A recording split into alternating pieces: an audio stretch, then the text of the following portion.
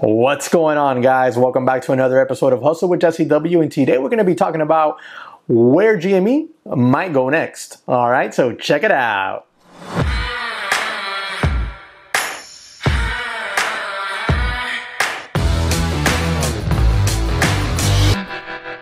All right, guys, let's go ahead and jump into this video. But before we do, I want you to understand what we're going to do here.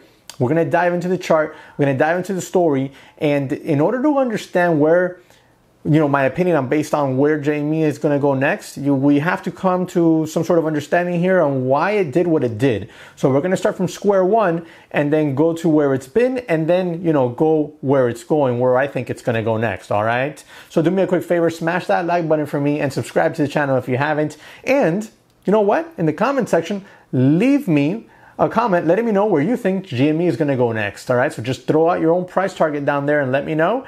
Or you could just put rocket ships, whatever, diamond hands, if you will.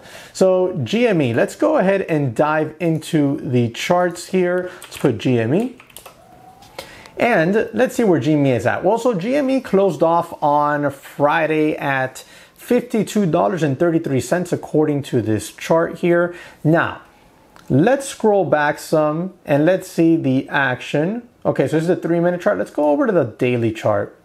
Oh, wow. Okay. So we know this already. Okay, so this is perfect. Okay, so GME, we all know, we started to get a lot of buying coming in. It was a big short position in here. We started to get that squeeze. It was very, very light, just very methodical. It's a big squeeze because we've gone, all right, over time from, $3 and change. We kind of like sat here in the $4 and change. And then we started to get the squeeze happening, little squeeze, all right? I mean, if you really think about it, from September to December, it was a big squeeze, but it's very slow. There was a lot of accumulation going on here, a big tug of war. But the longs were winning it. And then on this day right here, boom. That's the boom day. That's when the big squeeze happened, okay? 19 all the way up here, right in front of 500 bucks, okay? So why did this happen? Well, we all know there was a huge short positions in here by Melvin Capital and such. And then we all know Wall Street Bets got involved. And of course, we all know that Friday where we had that big gamma squeeze and every single option that was available closed off in the money. So major covers had to be, occurring, and we had the giant move. All right, simple as that. We all know this wasn't because of a fundamental catalyst.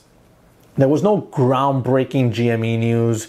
There was nothing that fundamentally could send this stock from what I would consider a true value on it in the 20s to almost $500.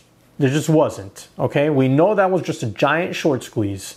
So we know why we've gone from point, let's call it A, okay, to point B, right? We had the short squeeze. We had some consolidation here as more people started finding out about it and more shorts started to pile on in on it because, it's not a $40 stock.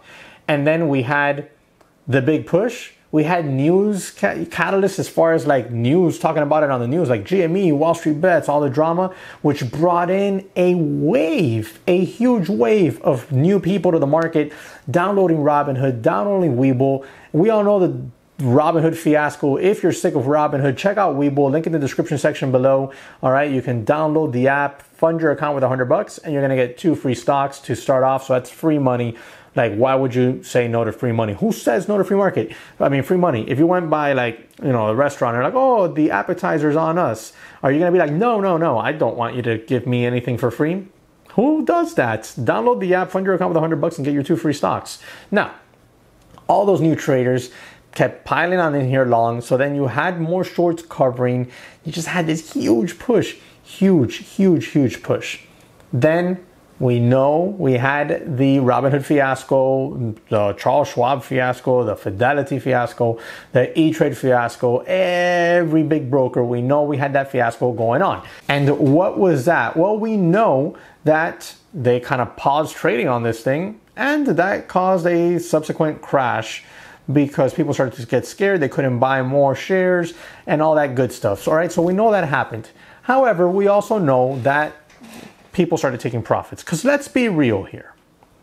If you were crazy or had a lot of money or just YOLO'd it and you bought a lot of GME in here and you woke up 4 days later and your GME was up here and you were up tens of thousands, hundreds of thousands, millions of dollars, which happened across the board, okay, to a lot of new people, what are you going to do? Are you just going to keep holding here? Well, I know a lot of people held, and we did videos about those nut jobs, but a lot of people were smart and they sold and they booked gargantuan profits, life-changing money.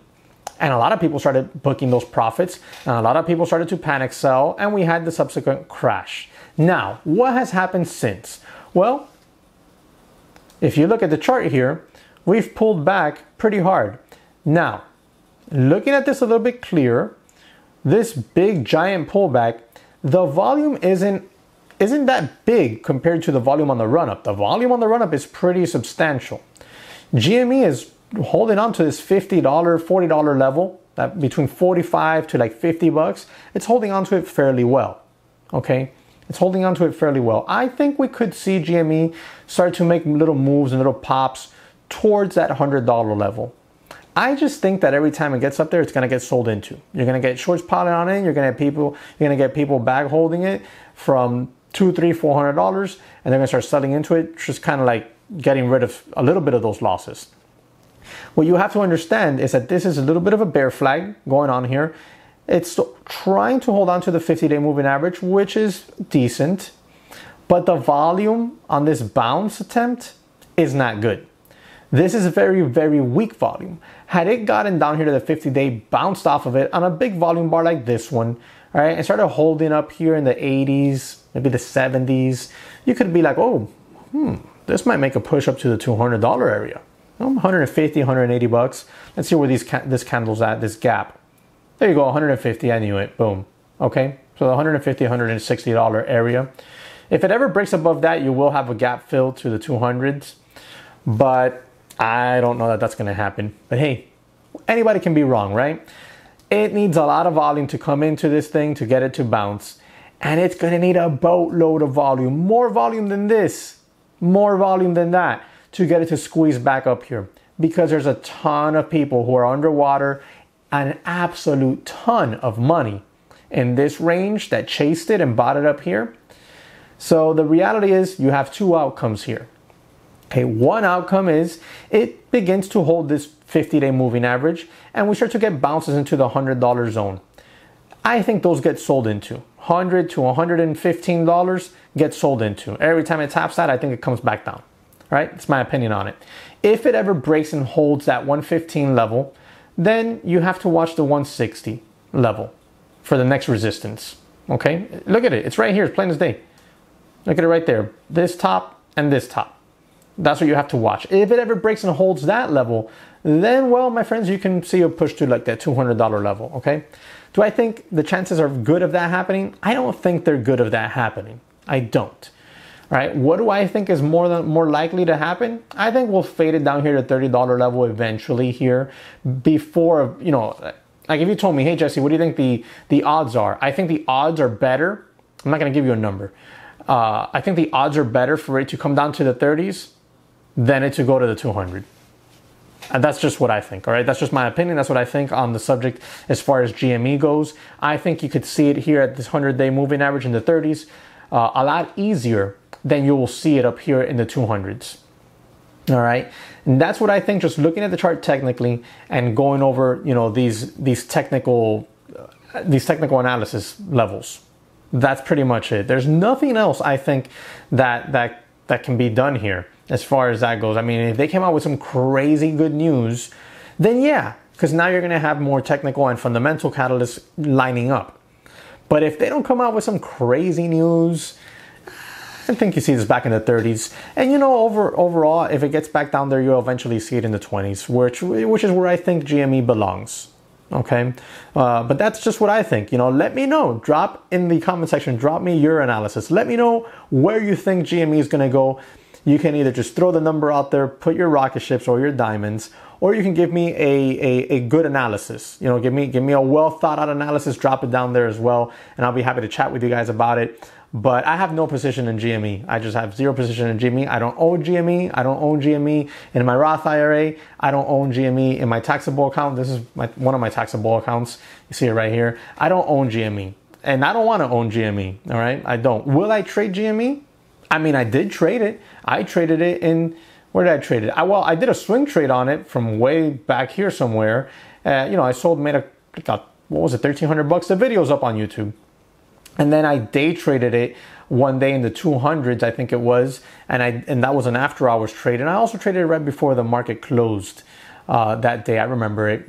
But I don't own any GME, and frankly, I don't want to own any GME. But anyways, guys, let me know your thoughts. Drop them in the comment section below. Remember to subscribe to the channel if you haven't. Hit that notification bell so you're alerted when I upload my next video, and I'll catch you on the next one.